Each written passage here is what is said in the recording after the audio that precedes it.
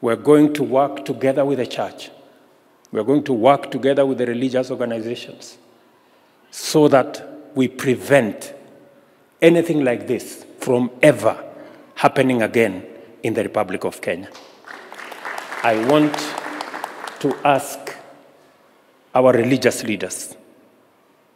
I want to ask our religious fraternity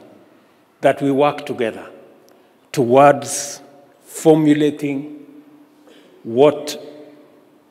our religious leaders and institution will give us as the benchmark, how we avoid situations where individuals abuse religion to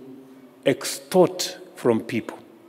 and to even destroy lives of people.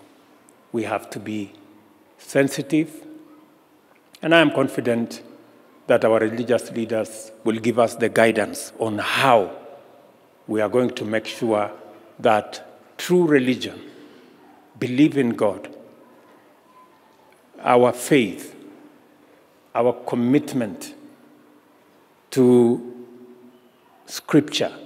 is not taken advantage of by a few people who have aims